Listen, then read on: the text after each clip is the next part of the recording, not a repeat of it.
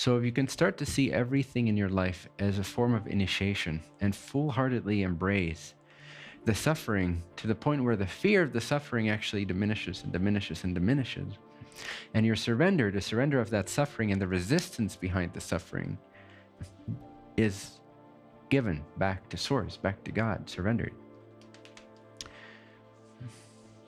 then this happens very quickly. And there's no better tool than suffering for this. Now, you don't have to create more suffering for yourself deliberately in order to do this. If you pay attention, you don't need as much suffering.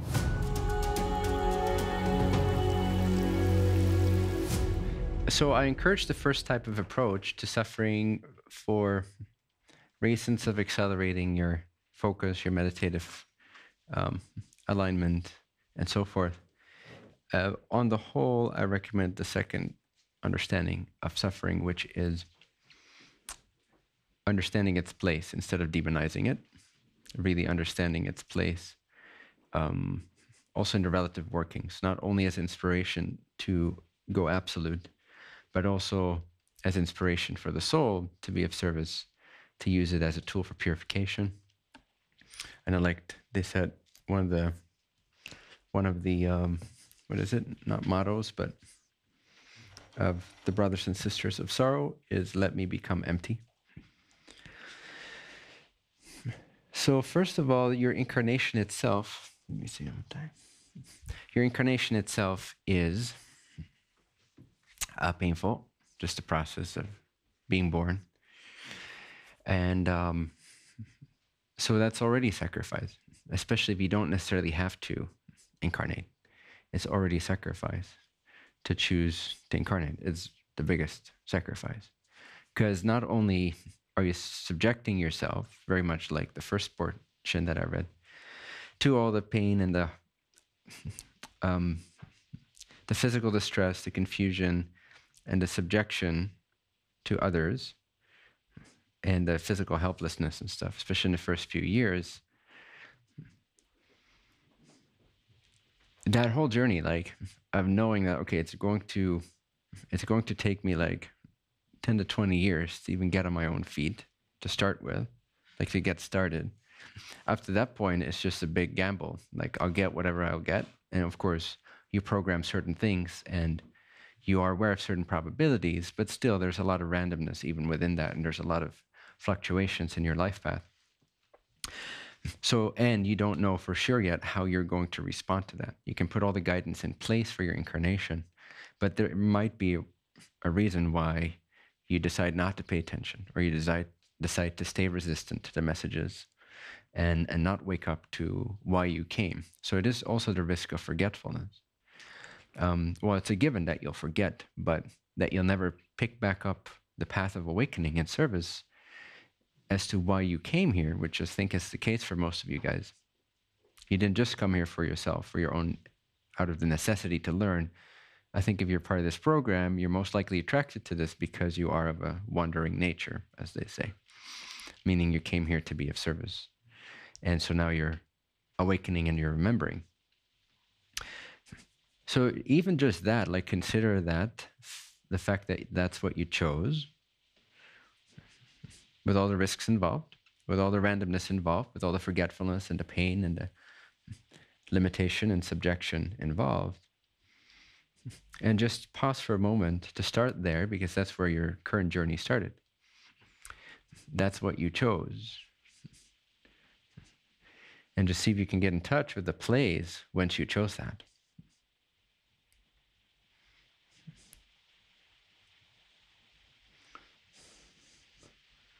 What state did you choose that from? To go for another merry-go-round in this amusement park of pain, suffering, old age, and helpless childhood. What state must you have been in to be so besides yourself and so not in your right mind that you chose this? Again, when there, for some of you, or maybe even all of you, there was no actual need for it. So let's just assume that for a moment, even if it's not true for everyone, but let's assume it is true for everybody. If you chose it when there was no need for yourself, so it wasn't automatic, it wasn't like you have to because it's your own level of learning, but you chose to because you felt the calling and the opportunity to be of service. Just picture what kind of sort of state or environment or density or love or light you'd have to be bathed in to be so foolish.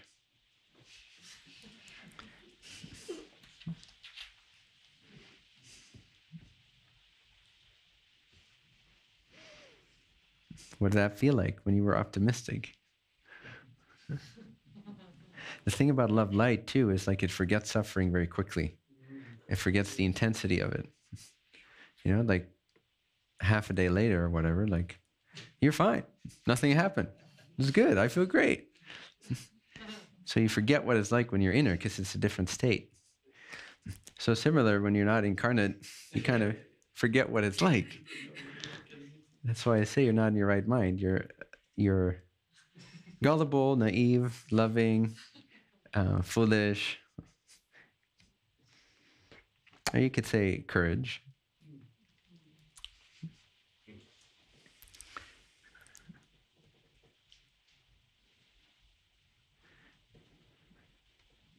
So yeah, just in a sense, appreciate where you come from and put your life in context to where you came from when you make that decision. Because often, you know, what would be worse than, okay, you've already chosen it, it's too late now, can't go back, can't crawl back into your mom. I know a lot of guys would love to, energetically, sorry.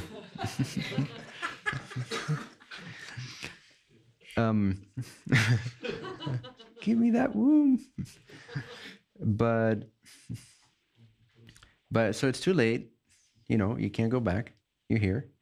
But the reason that you chose this, the intention, the state from which you chose this, if now you're not going to live up to that intention, if you're now going to resist it, wouldn't that be even worse? Like a wasted opportunity in a way. Of course, it's not totally wasted because you'll learn what you learn and all that stuff. And your vibration is still emanating, it's still helping. But just from a more personal point of view, like a personal accomplishment point of view almost, it's like, wouldn't it be so much better to just take the reins of this incarnation and live it according to the intention that gave literal birth to it? It didn't exist. You created this incarnation. It didn't exist.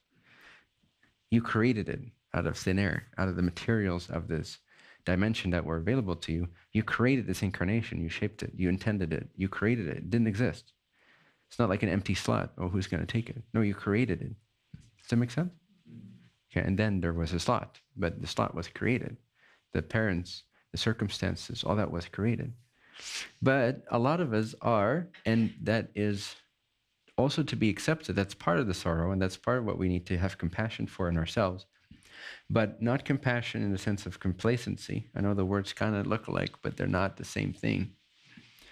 So we got to have compassion for the fact that in some situations or states of mind, we are in resistance to why we created this in the first place, right? So we're battling ourselves, which makes sense because nobody likes discomfort. Nobody likes pain. Nobody likes abuse. Nobody likes fear. Nobody likes to have to play a large game, maybe in some cases, if it comes with all kinds of uncertainties and other fears and so forth. So we got to accept that, the fact that we have become limited beings in our thinking. We have to have patience for that. Also, like Ko said, or Aaron, I don't know. The importance of patience. And you asked me about patience, right? Yeah, so you can also refer back to that answer. It's like I'm not really a patient person, per se. I don't think I would be where I am had I been a patient person. And so I don't perceive anything wrong with my perfectionism. I don't perceive anything wrong with my impatience. I don't perceive anything wrong with my passion, with my romanticism, with my full-onness. I don't perceive anything wrong. I think it's beautiful. I love it. I think it's got me where I am. It's got this work to be where it is. And it allowed me to be a channel, as they say, for this. So, and similarly, you have all these personality traits. But it's important to turn them into your gifts, to not make them wrong. I think Bruce Lee also said once, in order to control myself, I first have to accept myself. And if I want to accept myself, I first have to, I'm paraphrasing, but I have to not fight who I am. I have to go with what I am. I have to go along with what I am. That includes everything we judge as deficiencies and so forth. Does this make sense? You want to first go with the flow, like Aikido style. Like go with that flow. Don't oppose it.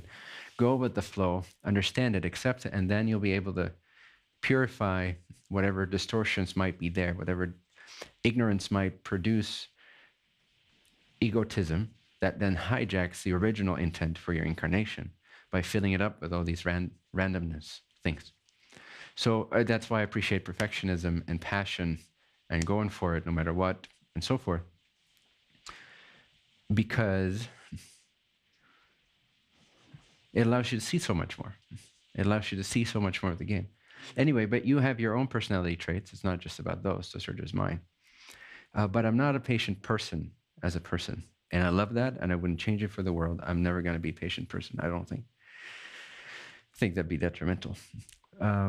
But I am also God. And God doesn't see difference.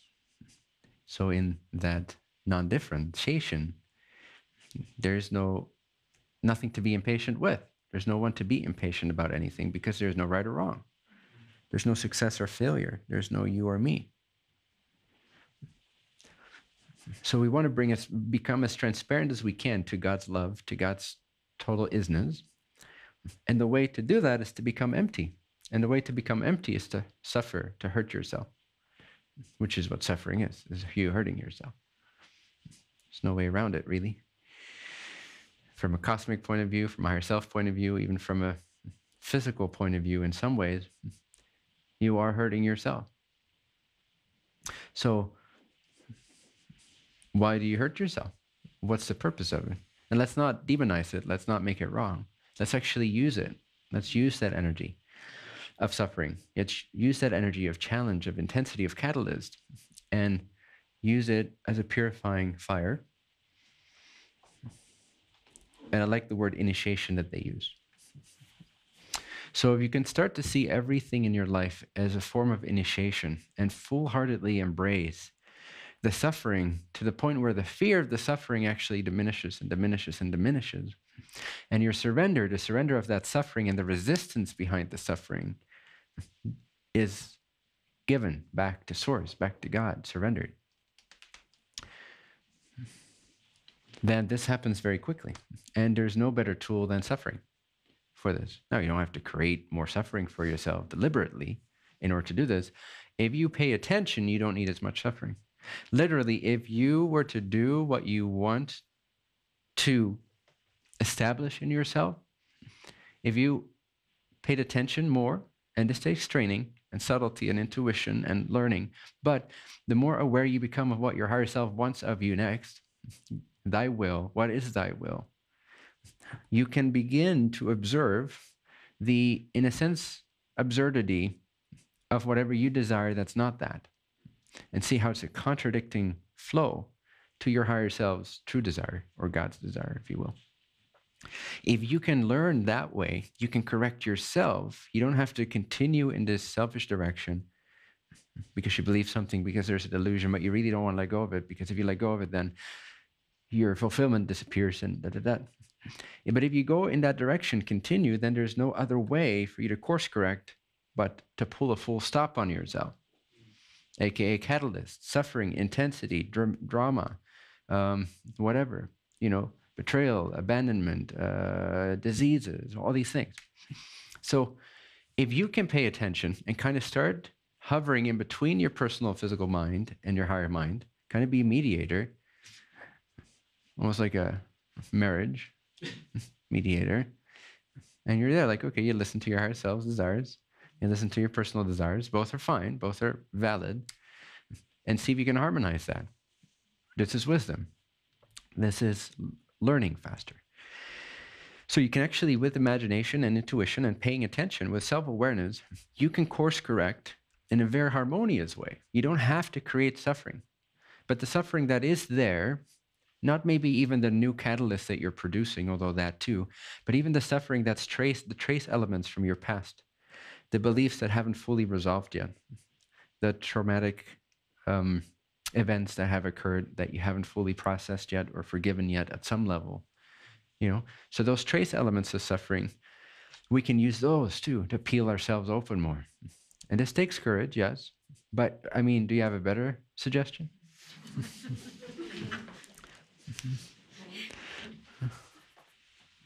Right? So you have it, you have the trace amounts of suffering left. What do you suggest? I suggest you give it up.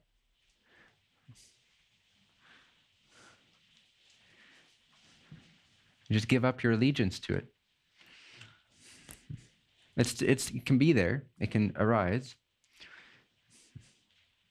but you give up your allegiance to it. It's no longer the instructor in your life. It's no longer your swim coach. You're going to swim wherever the fuck you're going to swim based on a new intelligence that's unblocked. It's the willingness. The willingness brings everything to you that you need. And yes, it will still reveal the layers that you have. You're not going to escape the layers to purify. They're going to come up.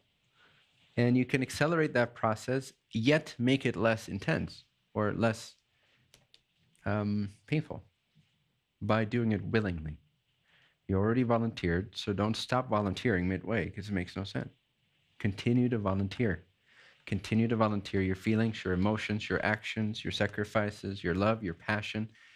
Continue to believe in what you're here for. Does this make sense?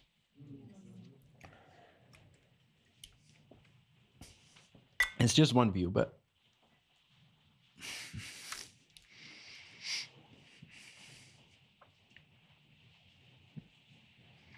so more and more, the more you suffer, the more you feel like, whether it's like a catalytic suffering, like it's an ouchie, like a big in the moment ouchie, like, oh, fuck, I feel that. Or whether it's sort of a slowly self-destructive layering armor that kind of just like fears this and that, and da-da-da, whatever kind of form or shape or nuance of suffering it is, when you notice it, when you're aware of it, instead of making it dependent on objects, and if you look, it's always what you do when you continue to suffering, when you don't step into the willingness. Shift it from object dependency to God dependency. So what I mean by that is surrender it to God, basically, whatever it is, whether it's an ouchie, an in the moment slap in your face, ouch, whether it's a rejection or it's a fear that's triggered by something, or something actually happens, or someone leaves you, or you get insulted, or whatever, an in the moment ouchie, like you didn't see it coming, like, oh shit, slap in the face. You can't avoid it.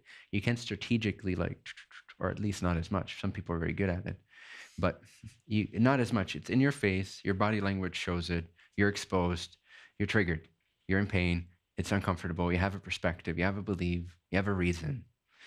Now, the reason this continues to go on and is harbored is because it's in our minds, we make it have something to do with an object or a person, which I include as object right now in this equation. Anything that kind of moves or is noticeable to you as a subject. Does that make sense? So if you look, okay, why am I holding on to this? Or why am I shying away from this? Or why am I unwilling? Or why am I afraid of the suffering? Or why am I holding on to it when I know I can let go of it? It's because you've made it object dependent in some way, situation dependent, person dependent, and so forth. Does that make sense? So there's some dependency, there's some line going out towards something you're projecting as an object that somehow this has to do with. If you can scrap all that and throw it into the emptiness, the fire of surrendering it to God, suddenly the whole flavor of your suffering changes. Have you had this experience where it just burns off because you just surrender it and there's this big relief that comes in, almost bliss, even while you still hurt? It's like the bittersweet perfection starts to shine through kind of thing, and a release. So it's like that. But it happens the moment you remember to give your suffering back to God, to donate it, to volunteer it back to God, to merge again with Source, and not make it about a thing or a person or a past or a future event or anything like that, or an object or a sports car or whatever, or the best cigar in the world. I mean, that one kind of makes sense. But if you notice you're holding on to yourself, huh? Did someone say something? No, sorry, no exception. Well, yeah, almost no exception. Yeah, the cigar comes as one. But you give it to God. And when you give it to God, the whole flavor changes. You feel unconquerable. You still feel the pain, maybe, or at least trace effects of it. And it moves through, but you feel it's the alchemizing process right now. Instead of the same sort of rusty iron burning and burning and burning, it's like, okay, the burn is still there, but you can see how it's being turned to gold. It's like there's a chemical process at work here. There's a divinity that's starting to be revealed that transmutes the whole experience. And suddenly you get insights of why you suffered, why you chose that, how it makes sense, and so forth, instead of opposing your own suffering and feeling bad about it and judging it and so forth. Make sense? All right.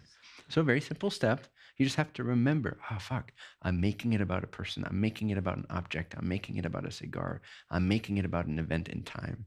I'm making it about how someone else sees me. All are objects. None of these things are God. Well, they all are God, but they're not God directly. You know what I mean? So change your relationship from objects to things, especially when you suffer. And you find your heart opens, your willingness increases, your mission readiness goes up, your self-judgment dissolves, the bliss returns, and you're dancing again.